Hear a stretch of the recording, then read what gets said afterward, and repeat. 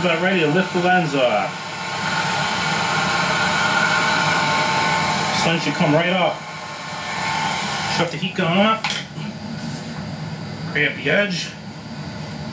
Perfect.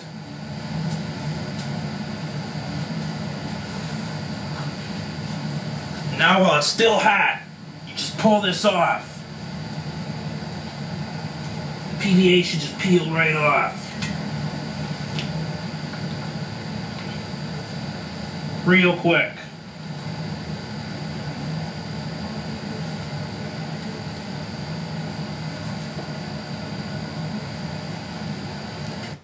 Now let me just point out right here that there's a little bit of difficulty encountered.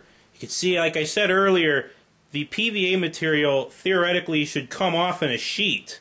Even though we got the lens nice and hot, for some reason there was a little difficulty getting this off. It came off more in pieces.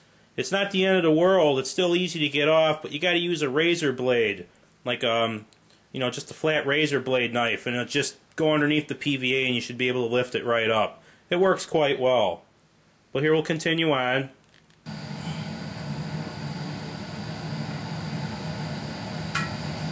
It's thick on these rectangulars. Just gonna kind of go at it. We're just gonna use a razor blade here.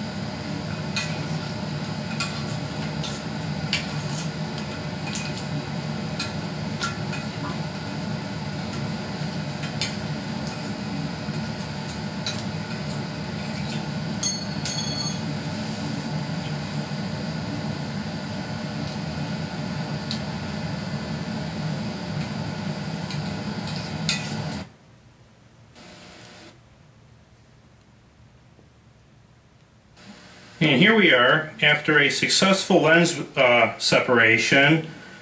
The CRT face has thoroughly been cleaned and all PVA debris removed. In fact, there's the pile of the removed PVA.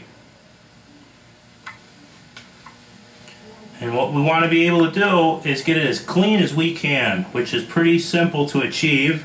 Takes a little time, use with the razor blade. And the best chemical I find for removing small bits of PVA and streaks is carburetor cleaner. it just comes right off. You just have a perfect glass finish afterwards, and then clean the CRT face with Windex and a towel, and then for a finished streak-free surface I use Windex with newspaper, and you have a perfect clean glass surface. And we're ready for glass mounting once we install the double-sided foam tape around the perimeter at various points. Then we'll set the lens on the CRT and then make a complete seal with clear packaging tape all the way around. And once we've done that, the CRT will be ready for reinstallation into the cabinet. And here you see the lens that was removed, and the lens has thoroughly been cleaned. Once again, use carburetor cleaner to remove any residual PVA that might be seen on the surface. And then, as we did the CRT face, use Windex. And be sure to use a razor blade around the edge to get off the existing tape. And once you do that, the lens will be ready for installation on the CRT face. No other prep work will be needed on the lens. As can be seen, the double-sided foam tape has been installed around the perimeter of the CRT. I use 3M number 110 double-sided foam tape, which is 1/2 inch thick, and I cut the pieces into about 1 inch long strips. Now it's critical that you place these strips far away from the edge of the phosphor.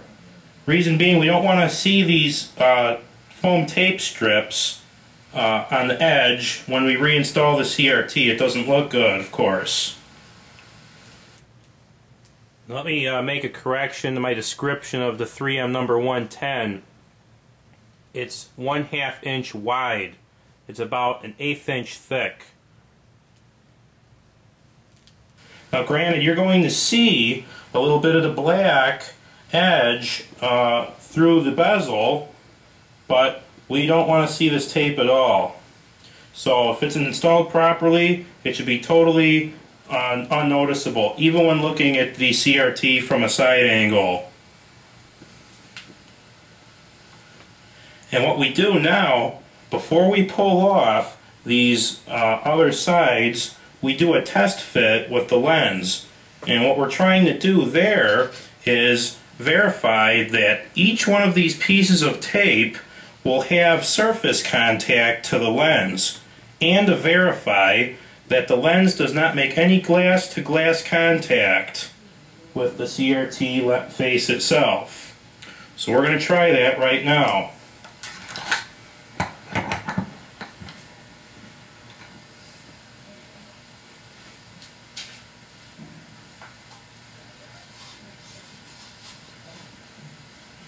Making sure that the glass is thoroughly cleaned, we give it a test fit.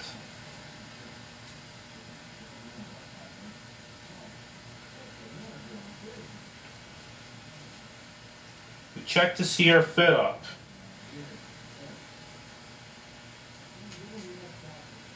And a simple way to do that, so you can tell right away, this particular piece of tape here needs to come in just a little bit more so it has surface contact to the lens.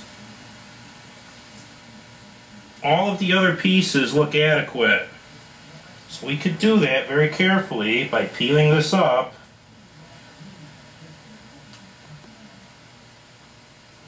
resetting it,